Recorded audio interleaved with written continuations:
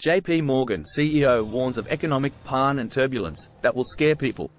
JP Morgan CEO Jamie Dimon said Thursday that Americans will feel economic pain before an agreement is reached on raising the debt ceiling, and markets will start to experience frightening turbulence as a possible default gets closer.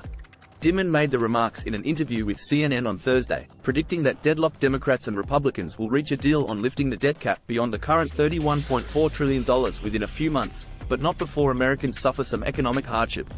"You'll feel the pain before it happens," Dimon told CNN, referring to the moment when the Treasury Department's arsenal of extraordinary measures for continuing to settle the U.S. government's debt obligations runs out.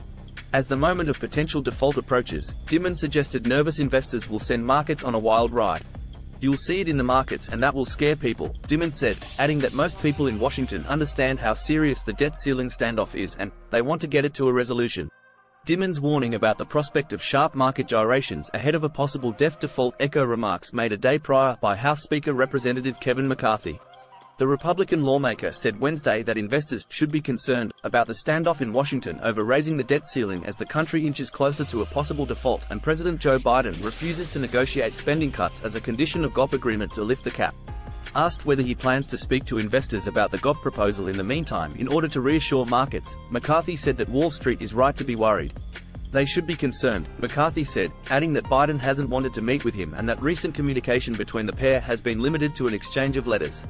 In his letter to the president, McCarthy warned that Biden's refusal to negotiate spending cuts to get GOP backing on raising the debt ceiling could prevent America from meeting its obligations and hold dire ramifications for the entire nation.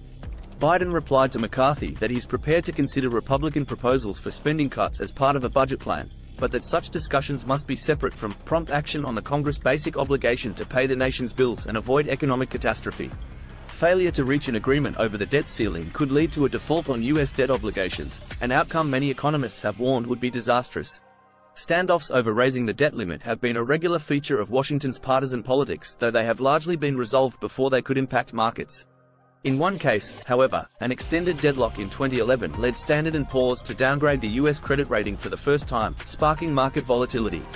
Fitch Ratings warned in February that if investors believed the government were to default, this would lead to increased redemptions and volatility in Treasury-only money market funds, as opposed to prime and government money market funds.